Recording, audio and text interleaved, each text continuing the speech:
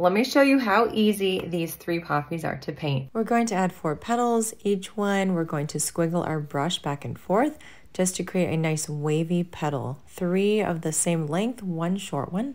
Let's do a side facing with 3 petals here, and then adding some color.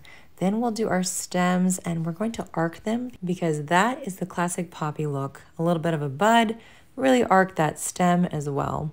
And next, what we're going to do is add some dark yellow to the middle and start making some lines for that center. Then we'll make our stem darker and do that for all of them in the bud. Finally, some line details. You can do some tiny little tick marks on the edges of the petals.